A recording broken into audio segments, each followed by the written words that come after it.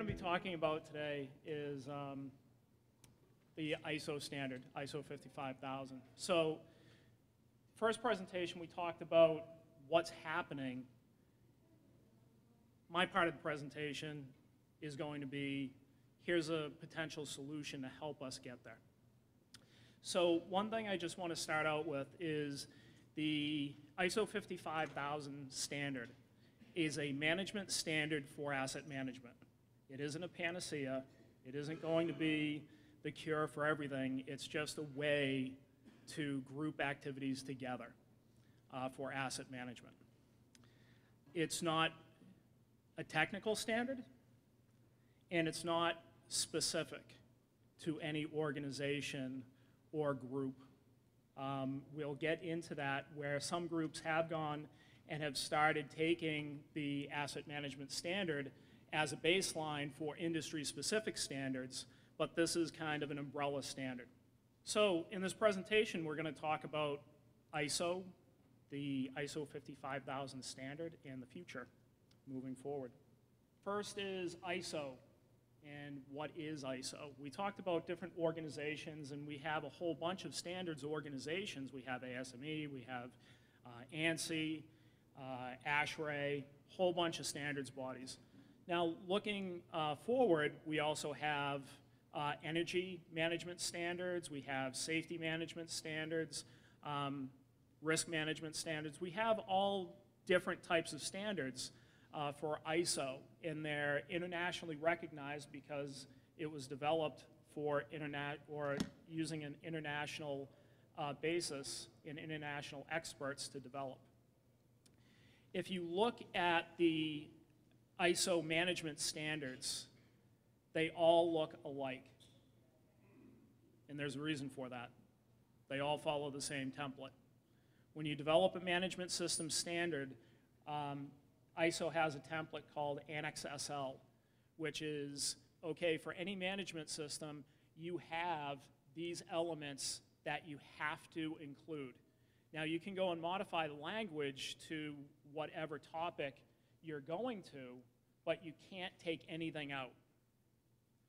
And that gives alignment. So if a company or an organization goes through and certifies or complies with an ISO 9000 standard or 9001 standard, they can easily comply with an asset management system standard if they choose to do so, because they align. Once you understand what your organization does and who your stakeholders are, you really need a commitment from leadership to follow through on anything, whether it's asset management, quality management, just delivery of services and goods.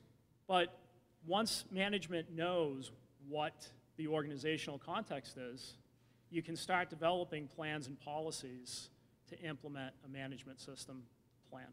So planning. Now that you know what your organization does, you have your management commitment, you have to plan. And I had a conversation earlier with one of our colleagues. Is everybody familiar with the 7P principle? You know, think about if you just applied the 7P principle to most of your life, how much better it would be. If you just planned out, you know, different things like, geez, I should have mowed my lawn before the snow came. It would make it so much better the next year. But when we go into planning, there's a big piece of planning. You know, we need to do things, but we need to do things in the context of risk.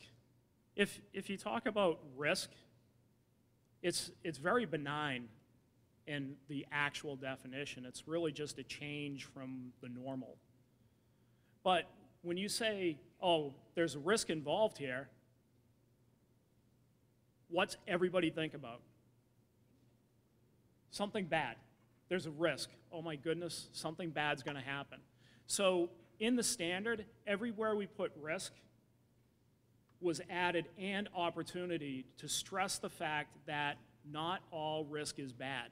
Not all the things that you do for planning to involve risk are bad things. If you look at most large corporations, when did they get their start?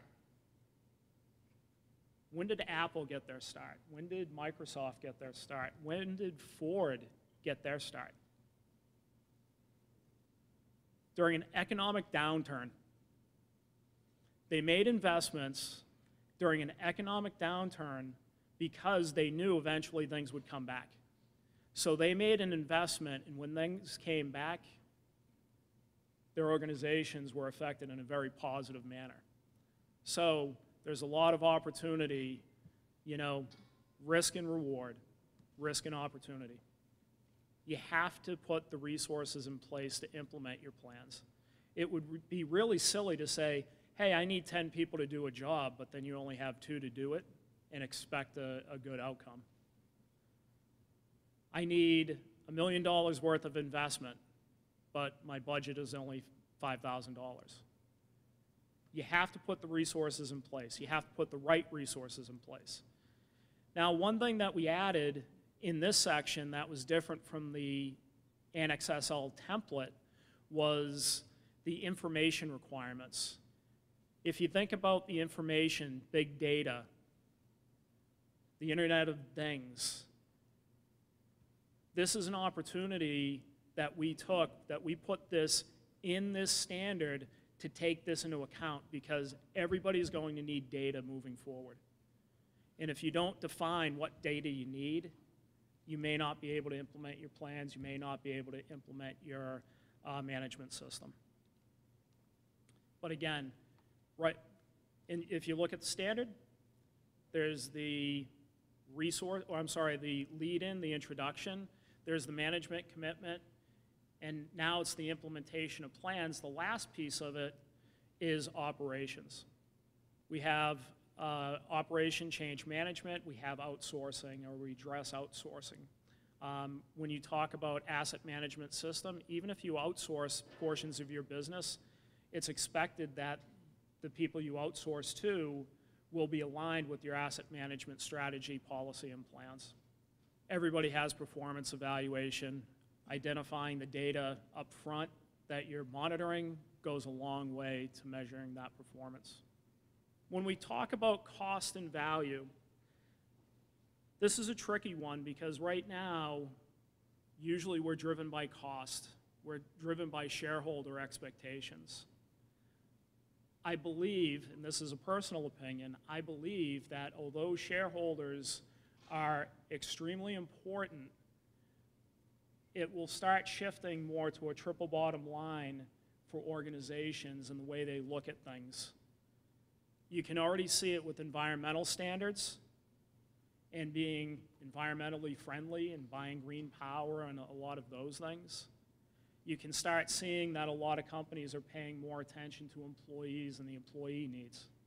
So shareholders are very important, but they won't be the most important forever. It started out in the 1980s, the movie Greed. I blame Michael Douglas. But before that, companies were a lot different, and I see that they're starting to change that way from everything I've heard. So when we talk about cost, cost won't be the only thing that we look at. It'll be value. Sometimes it may cost a little bit, but the long-term value will come into importance.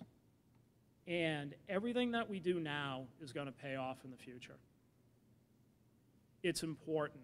It's important for infrastructure. It's important for people's health. What's important for you? How can you align what you do to asset management? Because in the future, we'll all be talking about it. Thank you.